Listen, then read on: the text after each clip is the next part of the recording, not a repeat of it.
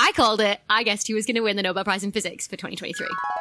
Something called Attosecond physics, where you can see the movements of electrons in real time and watch chemical reactions happening and understand them better on an atomic level. That sounds pretty Nobel Prize worthy to me. Pretty Nobel Prize worthy to me. The 2023 Nobel Prize in Physics for experimental methods that generate attosecond pulses of light for the study of electron dynamics in matter. And I kind of hate to say it, but I told you so, I told you so, I told you so, I told you so, I told you so, I told you so. In all seriousness though, I'm going to be explaining what they won the prize for, what Attophysics even is, in my Night Sky News video on my YouTube channel that's coming out next Thursday, the 12th of October. So make sure you subscribe so you don't miss out.